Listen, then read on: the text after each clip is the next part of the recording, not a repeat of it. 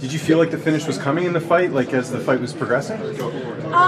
I felt like I was a lot stronger than her and a lot faster than her, so I thought that if I was going to get a finish, it'd probably be in this fight. And you know, you've been labeled as someone who, you know, fights a decision a lot. Did that bother you at all? Did you feel like you had to go out there and you know, get a finish in this one? I didn't feel like I had to, but like I said, I feel like my change of camp, I have a little bit of different mindset. I'm more motivated again. I kind of lost track for a little bit.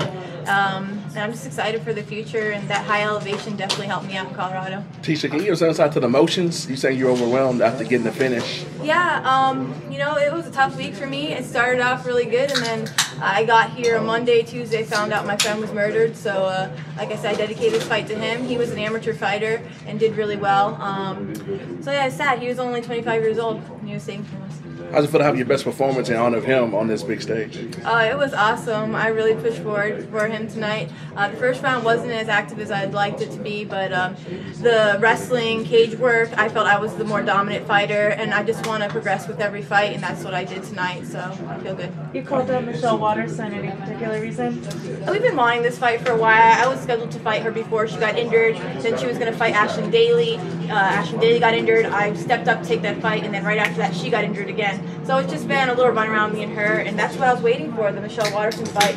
He said in August I'd get the fight possibly, but I hadn't heard anything, and it's already almost July, so I was like, man, just give me the fight, please. I heard that Amanda got out, so he waited a couple of days to tell me, so I was like, come on, please, I need to buy plane tickets, and he gave me the fight, so I was really happy. Have you ever had to go through adversity like this in a fight, you know, something as tragic as this, as your friend passing away?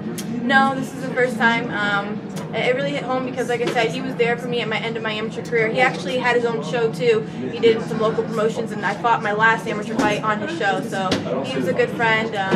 We hadn't talked in a while, but nonetheless, whenever we'd reconnect, we'd be together, and he was a great supporter of me always. Tecia, what was his full name? Aaron Rodgman. Yeah, and he was out of American Top Team. Okay. Can you take us through the submission, the shoot when she grabbed the single? Wasn't tight enough, or how do you? Well, in practice, actually, when the girls get my, you know, because I fight both stances, you know, whatever they get, I tend to really get around, get my hook in. Jiu-jitsu terminology, I'm not the best at, but I just know I'm like a little monkey and I'm tiny and I'm really fast, so I just got my hook in and I got the choke in. I heard my coaches say, calm down, because I didn't want to wear out my arms, so I calmed down and I just made sure the submission was where it needed to be, and then I tightened it. You've got all your nails painted except for the one your ring fingers on. Has the silver any particular meaning? Because I got a blingy ring here from Raquel, so I like it. How much has that support meant to you throughout this, all that you've been going through, and especially with what happened with her? It's been awesome training with Raquel. I mean, we have one-on-one training with our coaches, and it's just basically us two, and then we have another girl, Sharon Jacobson, out of Invicta, and then I actually got to train with JJ Aldridge, who fought Juliana Lima last time. She's from Denver, so all those girls have been a big help, and then I spar my coaches and get to beat up them, especially my coach Juan. He likes me. Having Denver as the new home base, I mean, how much does that transition like at all affect you, or help you? It's helped me a lot. The high altitude training is definitely great. I was at sea level in Florida, so I really like it. I've been there since the beginning of May now when I graduated, got my master's. That's what I was waiting for to graduate school, and now I'm here full time, focusing on school, focusing on fighting again full time. So I'm just really excited for what the future's to bring, and having Raquel there to train with me by my side, and I'm just excited for her to come back from her injuries and her surgeries. Let's say you do get the Michelle Waterson fight. When would you like to fight her ideally? What would be like perfect timeline for her? I'd fight her as early as late August. That'd get me right back into fight camp, I guess maybe 6 weeks once I get home, and I have some vacations to go on after this and celebrate my anniversary. So. Would you want to fight in Canada on that Edmonton card? When is that's in September. It's like early September. I wouldn't mind Canada. I just don't really like going too far overseas. Canada feels like US, so. Yeah. Criminology. What do you hope that leads to? Right now, I hope to gain a title shot soon, or by the end of the year. But eventually, one day, if I do go into the field, it'd be in the government field. So FBI, DEA, something like that would be my ultimate dream job. But as of right now, I just want to fight, and Raquel and I are planning on opening a gym next year or so. And just from afar, you know, looking at your social media, it seems like a lot of good things are happening as far as your personal life is concerned, with the engagement and the graduation. Do you feel like all those things sort of led to you getting this finish, that it's all kind of coming together between your personal life, which is your professional life? Yeah, I feel like for a long time, I had everything going for me, the fighting, the school. My love life had always been kind of a now it's on a good track on the way up. So I feel like all around I have good people around me, genuine people, and it's just going to go up from here. And I really want to work on, like, I'm always aggressive, but I felt like that first round I was just in the moment. I really want to be able to be aggressive from start to finish, and I haven't been able to do that yet, but I do feel really happy with my performance tonight. Since you had been, sorry, just one last thought. Since you had been in ATT for so long, was that difficult to tell them that you were leaving? How did that go? For sure.